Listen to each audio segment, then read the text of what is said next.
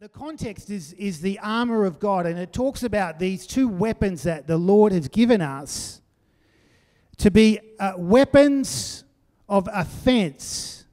So they're offensive weapons for the church, for the community of God's people in the spiritual hostile world that we live in. And so last week I talked about what is let me just show you the text, remind you of the text. It's take up the sword of the Spirit, which is the Word of God. And last week I talked about what is the sword of the Spirit, the Word of God. So what is Paul talking about when he uses this phrase, the sword of the Spirit, the Word of God? Because here's the thing, if we don't understand what he means, then how can we pick it up? How can we take it up? How can we use it if we don't understand what he means by that? So last week I focused on what it means, and where I got to was that it means that it's the Spirit-inspired word that comes from God and is spoken out. That's what Paul's talking about when he uses this phrase, the sword of the Spirit, the Word of God. It's the Spirit-inspired word from God that is spoken out. And it's not just that, but also specifically the message of Jesus. So we're in the New Testament. We're in New Testament times. So when the New Testament specifically uses that phrase, the Word of God, it's using it in the context of Jesus having been sent to earth, having died on the cross, having been resurrected from the dead, and then ascended to heaven and empowered the church with his Spirit.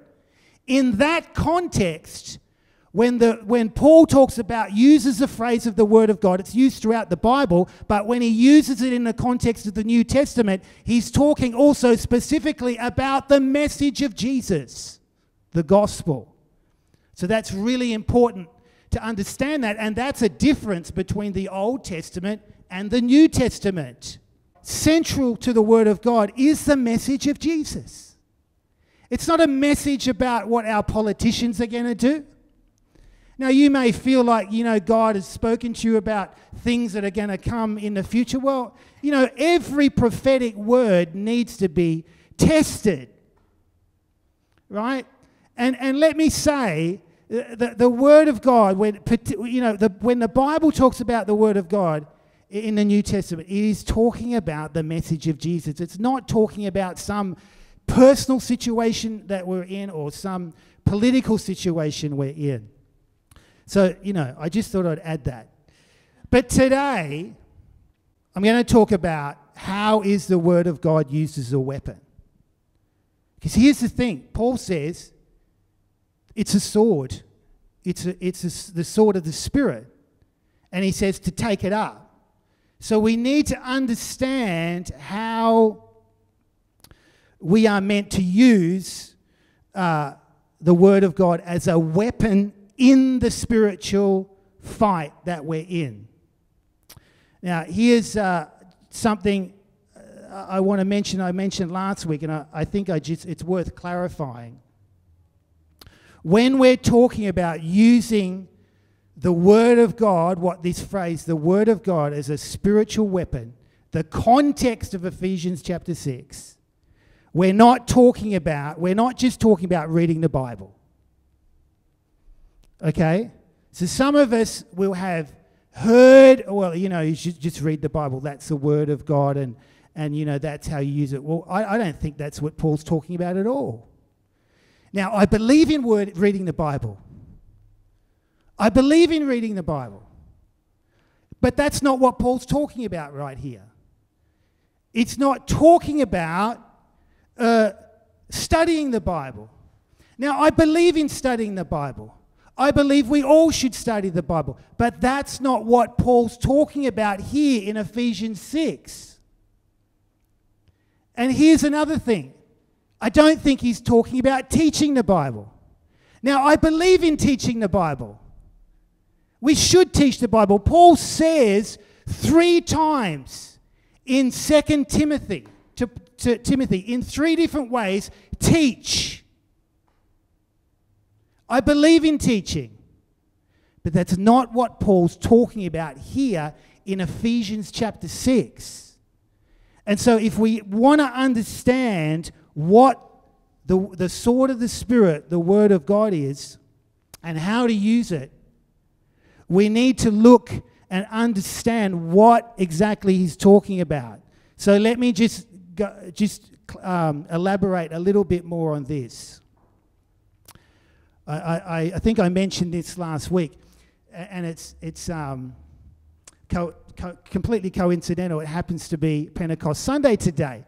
Remember in Acts chapter 2, in Pentecost, right, the Holy Spirit is poured out on the disciples, and they're filled with the Spirit.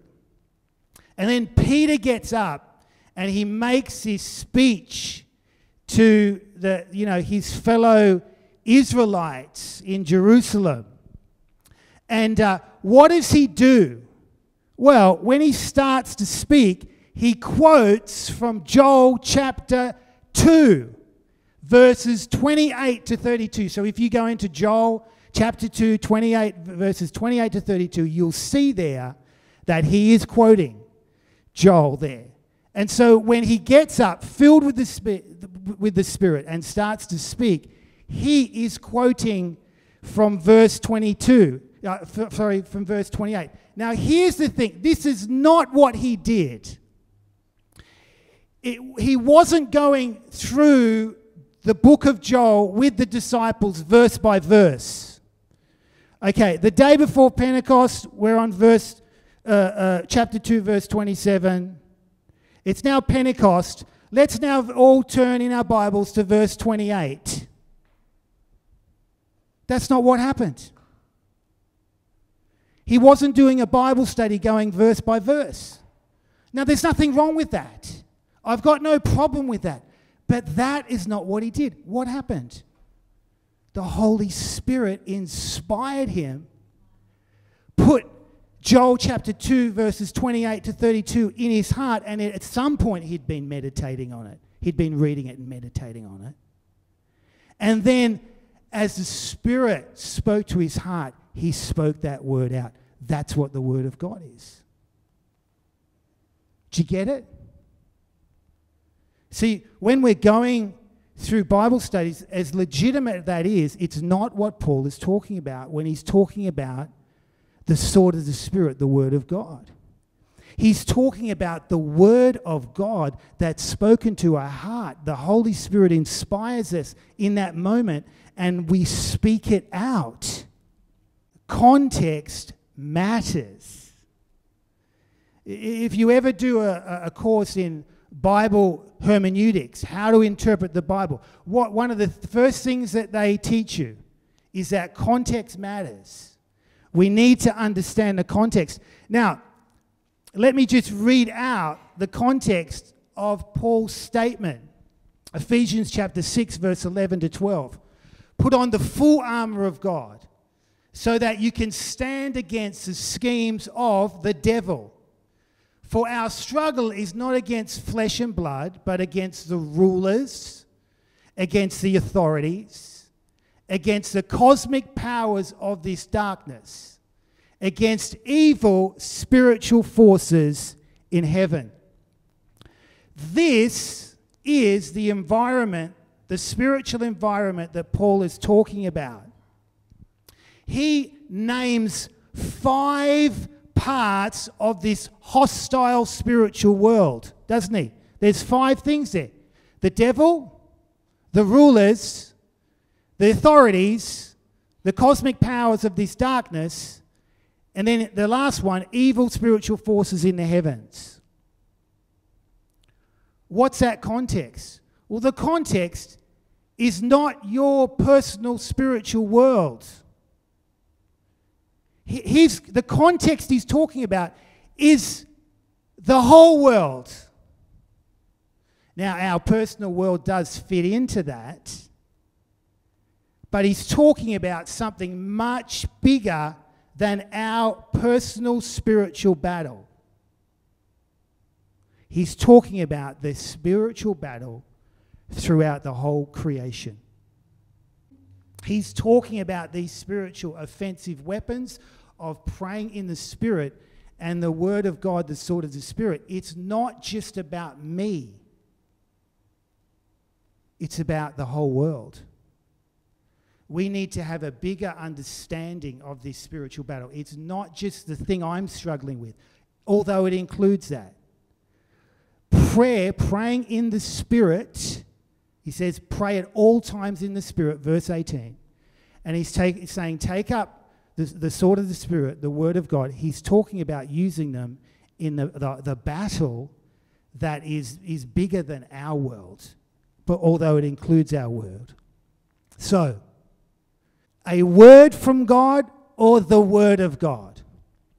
And I think this can define the difference between what we're talking about. So we can all have a word from God. Prophecy is clear from the Bible that it continues into the New Testament, although the nature of prophecy does change from the Old Testament to the New Testament. 1 Corinthians chapter 14 verse 3 says, the purpose, to speak a prophetic word, it's for our strengthening, our encouragement, and our comfort. That is the purpose or the outcome of prophecy. But prophecy in the Old Testament is something different. But what the point I'm making is that we can have a word from God.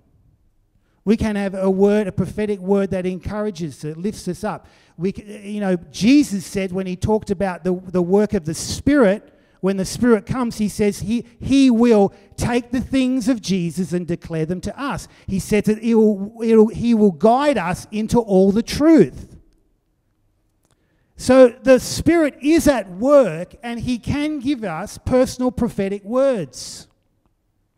So we can receive a word from God. But the Word of God, this phrase that Paul uses, is something different. He's talking about something a lot larger. The word that comes from God, spoken under the empowerment of the Spirit of God, and specifically the message of Jesus. So we can have a word from God, personal, and it can be powerful, and it can be life-changing. But when we think about the Word of God, it's always going to be centered on the message of Jesus. Now, this is an example of how we frame it. Now, this is how the Christian and Missionary Alliance have framed the message of Jesus for 100 years. Now, other church movements might frame it slightly differently, but this is how the Christian Missionary Alliance do it, and they call it the fourfold gospel. Jesus Christ, our Saviour. So Jesus Christ has saved us from our sins. Jesus Christ, our Sanctifier. So Jesus Christ, and they include in sanctification the baptism of the Holy Spirit. But the Jesus Christ, shapes us into His image over a journey, but also as also included in a distinct event as well. Jesus Christ, our healer. So Jesus Christ has come. Part of the gospel, part of the message of Jesus, is that He can heal us from sicknesses and diseases. Is it a guarantee? No. We live in a fallen world. We live in an evil, fallen world. It's not guaranteeing it, but He has made allowance for that in the atonement. Jesus Christ, our coming King. Jesus Christ is King and He's coming back. So now that is a snapshot of one way that, we articulate the message of Jesus. And as I said, other churches, denominations will articulate it maybe slightly differently. But that is the essence of what we're talking about when we're talking about the message of Jesus. It is the gospel spoken under the empowerment of the Spirit that is the effective weapon against the kingdom of darkness. This is what I keep wanting to reinforce. It's not just, can I just have my Bible?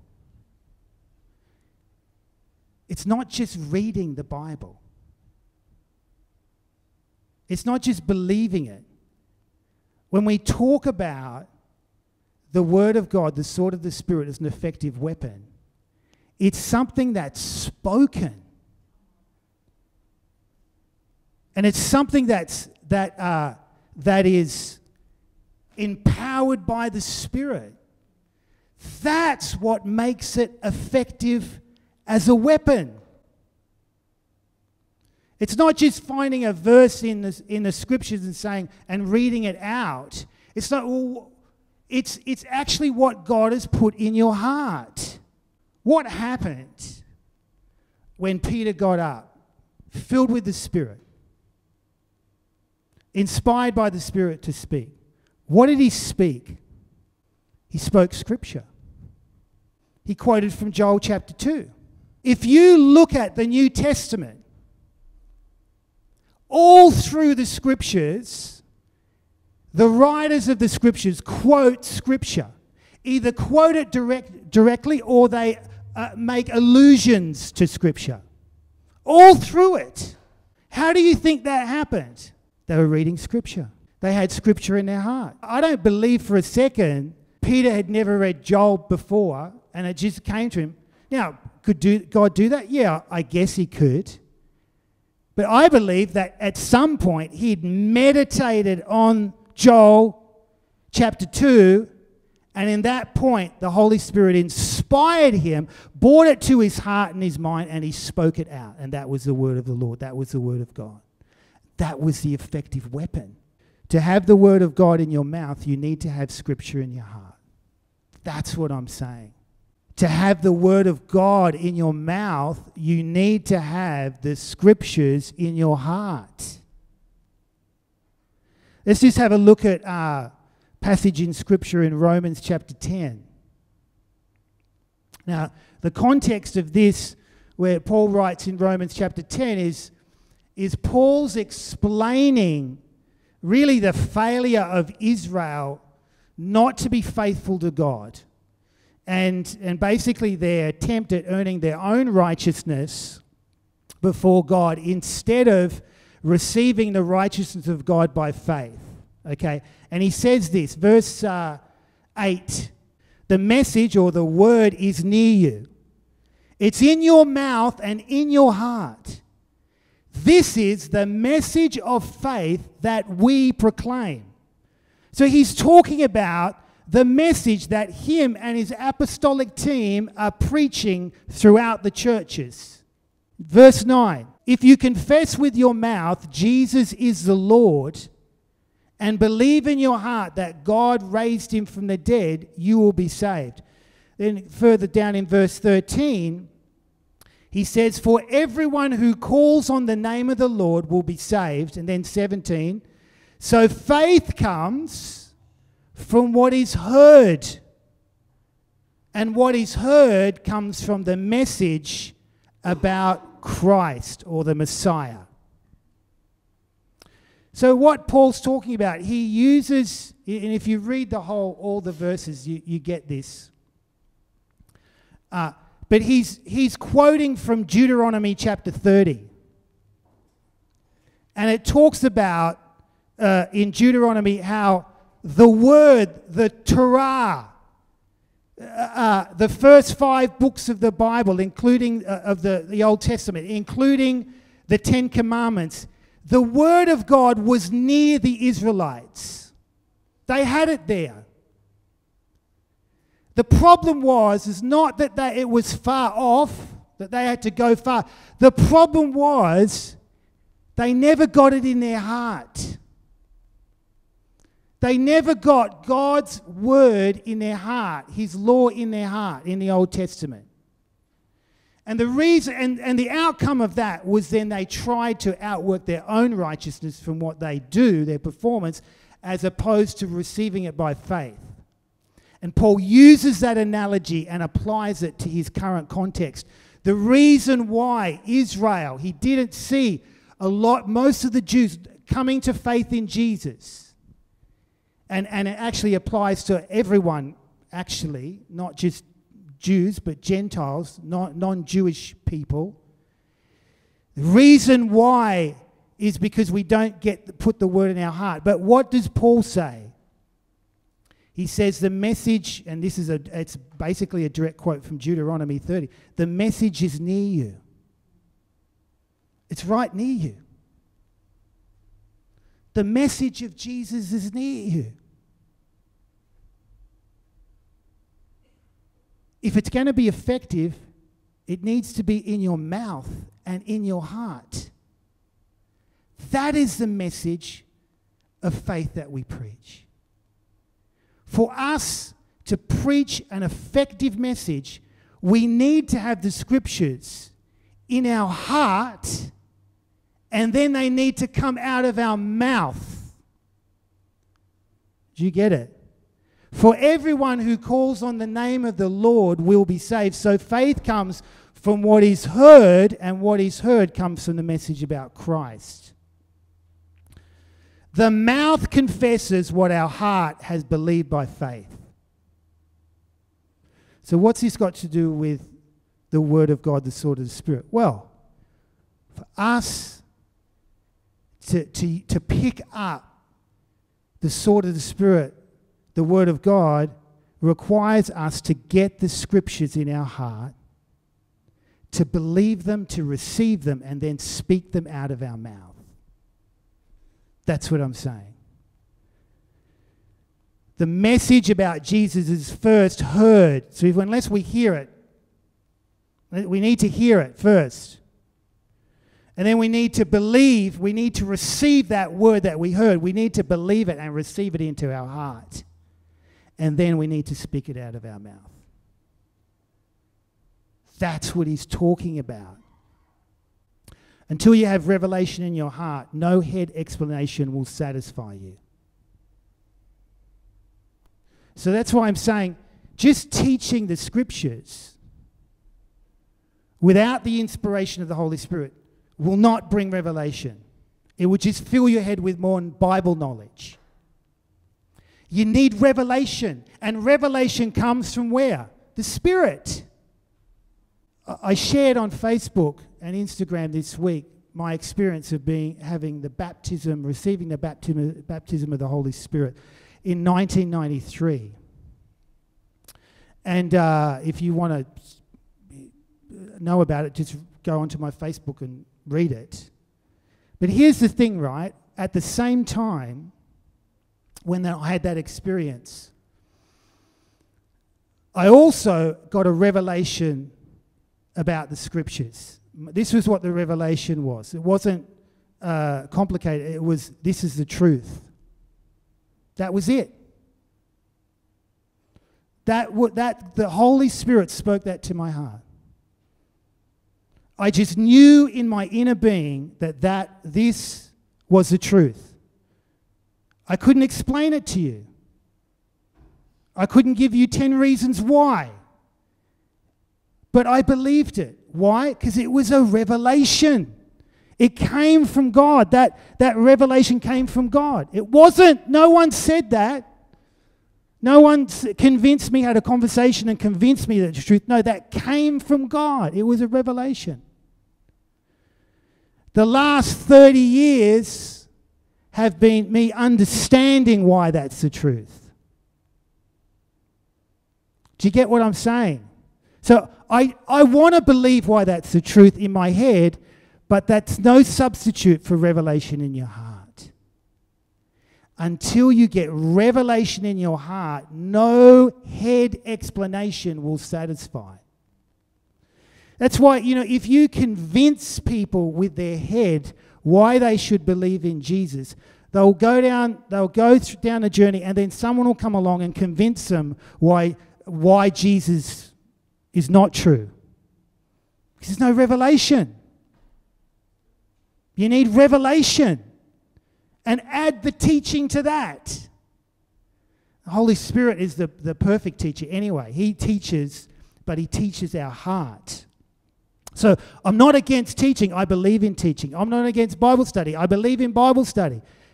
But it has to be more than that. It has to be revelation from our heart.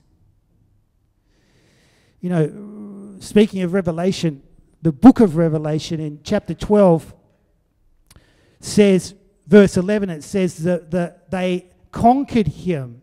They meaning believers, him being Satan. They conquered him by the blood of the Lamb, which is the death of Jesus, by the word of their testimony, what they spoke out about what they believed, and they did not love their lives to death. In other words, they lived for Jesus, and if it meant going and being martyred for him, they would. They overcame him by the blood of the Lamb, the word of the testimony, and they did not love their lives to the death. So, just in finishing, just in summary, how do we use the word of God as a weapon? Number one is we need to keep on hearing the message of Jesus preached with or under the empowerment of the Spirit. If we're talking about having the word of God in our heart to use as a weapon out of our mouth, we need to keep on hearing the message of Jesus, and there's a whole lot in that, preached in the inspiration of the Spirit. Number two, we need to receive and believe the scriptures in our heart. We need to get them in our heart. You know, and that means that we need to be diligent in all the forms of getting those in our heart, whether that's private Bible reading and meditation or praying over scriptures, or hearing, you know, great preaching and also teaching. Whatever way that is, the important thing is we need to receive them, the truth of God, and believe it and get it in our heart. And then we need to speak the word of God out of our mouth. If we never speak it out of our mouth, it's all for nothing in terms of it being a weapon. If we're going to pick up the sword of the Spirit, the word of God, it's at some point what's in our heart's got to come out of our mouth. Let me tell you, the enemy will do anything he can to stop you getting it in your heart and stop you speaking it out of your mouth. And the last thing is we need to fight against spiritual apathy and passivity. Spiritual apathy and passivity is an enemy. What does apathy mean? Well, apathy is it's an attitude. I'm not interested, or I'm unwilling to act. Passivity is an action, is that we don't act, we just lay down and do nothing. And that can be what can happen particularly where we're in a spiritual battle. We just lay down and do nothing. But that's not what God has called us to do. He's called us to the fight. He's given us weapons. We need to use them. See, this is where we need to build spiritual habits into our life. Because otherwise we remain passive and apathetic. We need to, do you know the habits? Do you know habits? Do you know you live by habits? All of us live habitual lives. But most of our habits, and there's good ones and there's bad ones, but most of us are unaware of the habits that we live. Because we just do them. That's why they're habits. We don't even think about it. We need to develop spiritual habits. Things that we do that we don't even give a second thought to. Prayer needs to be, I would say, the first one. We need to build habits in our life of praying. So we do that whether we feel like it or not. Reading our Bibles, absolutely. Being in a context of empowered, hearing empowered by the Spirit's message, the message of Jesus. You know, our spiritual context is so important. Do you know, part of the job is just to get ourselves in a place where we're hearing people that are filled with the Spirit talk about Jesus. That's half the battle. Because we're hearing. We've got to put ourselves in a place where we're hearing. All of us, if we don't put ourselves in that place, we become apathetic because apathy and passivity, spiritually speaking, is the environment that we live in. Everything in the world will want you to lay down and give up.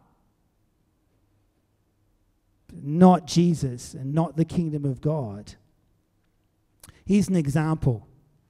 One of the things that I've tried to build as a habit in my life is fasting. So I now fast regularly, and it could be at different lengths of time. And I'm trying to build that as a habit into my life. This is what I've found. If I don't fast, let's say we have February fast, so we fast for a month. If I don't fast for 12 months, when I come round to do that fast, I've not eaten overnight, so that my last meal's dinner. By lunchtime the next day, I've got headaches, my stomach is groaning all over the place, and by night time, I've given up. That's what happens. I haven't built that into my life. I'm weak in that area. But I need to build that habit in my life. So I fast regularly. So now I don't have a problem fasting for a day or 2 days. No problem. I don't particularly feel hungry. I don't get headaches. Particularly if I've been fasting, in the preceding months. But here's the thing. If I give up for 6 months, I'm back there. I'm back there. Given up by dinner time. That's a habit. We need to build these spiritual habits in our life if we want to win the spiritual war. How much energy does it take for you to pray? At the start, it's hard work, man. It takes determination. But if you keep on, it becomes a habit. It's just something I do. Every morning, I get up and pray. Every morning. I don't miss it unless I'm sick. Every morning, I pray. I can tell you, 5 years ago I wasn't doing that. I wasn't. But now I am, because I've built the habit into my life. We need to fight against spiritual apathy and passivity. And build those habits into our life so we can become strong spiritually. The Word of God, and that obviously includes the Scriptures, need to be in our heart. And then as we speak, as we pray, and as we face these spiritual fights, the Scriptures that God has put in our heart, He brings out as a word from Him, inspired by the Spirit, and we speak it out and becomes a weapon cutting through the spiritual darkness, either for ourselves or through other people. So that's all I'm going to share this morning. I want us to pray to finish. Lord, I thank you that your word is living and powerful.